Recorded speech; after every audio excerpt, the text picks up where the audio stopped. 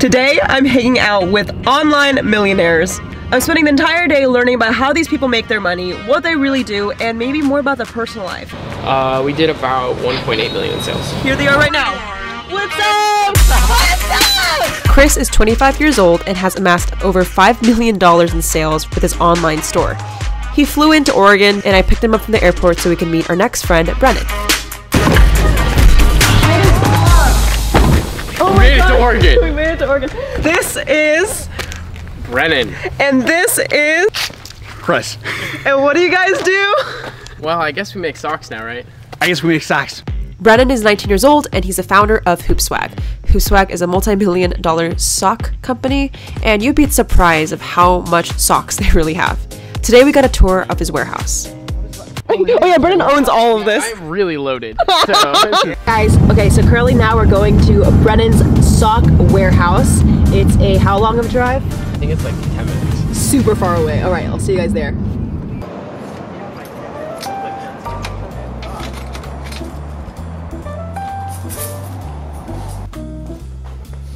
Oh, can I have one? What? Yeah. So this is the first half of the sock factory. This is insane. It's crazy to see that like these sock companies take up this much space. Oh, it's ridiculous. You wouldn't sleep. I mean, do you get stressed, Brennan? Or do you just not show it? A little bit of both. Yeah. Alright guys, so it's been literally 4 hours with these dudes, but I still haven't learned much about their business. So both of you guys print people's pets on items for personalized products. So I'm just curious for viewers who don't know, how did you start your business? How did you start your business, Chris? Let's start with Brennan. I started mine printing on socks when I was like 13 years old just because I was like weirdly obsessed with them. And then like after 3 or 4 years we started doing pets and stuff, and then that's kind of elaborated into like factory. Like we make lots of socks now. I literally started printing random stuff on sock. When did you start, Chris? Yeah, I started back in 2017. And I do a method very similar to Brennan, however, it's with print on demand and I don't have a big warehouse like this.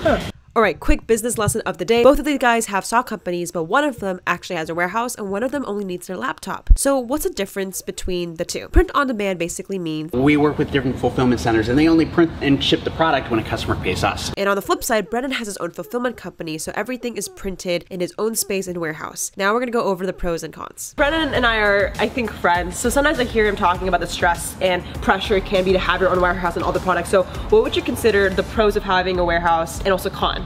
Pros is like you control everything, right? So we like can control all of our own manufacturing and that sort of thing, so we get a lot more control over the like customer experience and making it a good overall product. Whereas if you do like a print on demand, you don't necessarily get as much to control as much of that. Some cons are you have to deal with all the overhead, right? So we pay for warehousing, we have to deal with HR, how do you keep people on all year long, inventory management, like there's all this stuff. Do you have a team to that extent? Yeah, we have a team, but it's all virtual. Okay. So nothing in-house. How many like team members do you have or employees? Coming into Q4, probably 40 plus. How many do you have? We're like 200 with virtual plus physical. That's Okay. yeah. You know how much money you're gonna make this year. Like how confident are you with sales production? Is that a thing that you guys do? You can make estimates, but like correct me if I'm wrong, but I don't think you necessarily know until December 31st. Yeah. I have estimates, but you don't really know. Yeah. What did you guys do last year? We did about 1.8 million in sales. Yeah, we did about the same. I think it was like 1.5, 1.6. That's a big thing for both of your guys' age. One, how do you guys sleep at night? Like, what does your social life look like? I'm just curious, what do you do beyond just printing? Do you sleep at night is the first question. I don't. I'm running actually on a few days of no sleep, so it can get hard, and it really comes down to managing your time. I don't know. Do you have friends? I don't know. We don't know like that, but like, do you have a social circle? Personally, I like to just kind of stay to myself. How about you? I mean, I live in the middle of Oregon. There's not a lot of people here, so of any other race here, it's the weirdest thing. Am I the only Asian person in this town? I swear. You drive like a town over, and it's totally normal. It's really weird. Like, I grew up in a bubble. Wait, what's this place called again? Sherwood. Sherwood, Oregon. Not to like call Sherwood out or anything, but like, I mean, I have. Hey, friends. I'm here. Yeah, you live in Vancouver. Okay, that's Don't call that half Oregon, but yeah, I mean, I'm similar. I spend most of my time by myself. I know Brennan and his parents work closely. What do your parents think about this? They don't understand it like Brennan's parents. They have an idea, but again, it's hard for them to understand. Okay. unfortunately. Interesting. All right, guys. So currently it's 4 p.m. and what are we doing right now? We're exploring the food options in Sherwood, Oregon. Oh, what's your go-to place in Sherwood? My house. I mean, Let's see what the e-commerce legends eat. I wonder what their diet is. no, see, the thing is we don't. Wait, what? He just literally is like, he told me he didn't eat since yesterday and he's good. I feel that though. I 100% feel that. I Wait, usually eat once a day. once a day? Like, what do you eat? And I survive. I'm still alive. You're doing great. You're thriving. What do I eat? Yeah. Sometimes I'll just eat like chicken. Yo! Wait! Wait, why are you the same person? Do you ever eat rice with your chicken? Every time. I've got chicken and rice in my house. That is what I live on. I live on rice with some sort of meat. And then sometimes a sauce. Wait, you are literally the same person. You both don't sleep. You both eat chicken and rice. Is there... Well, do you like matcha? Matcha. The heck is matcha? Oh, like green tea, right? You know what matcha is? Matcha. Yeah, matcha green tea latte. Matcha. I mean, I like Mountain Dew.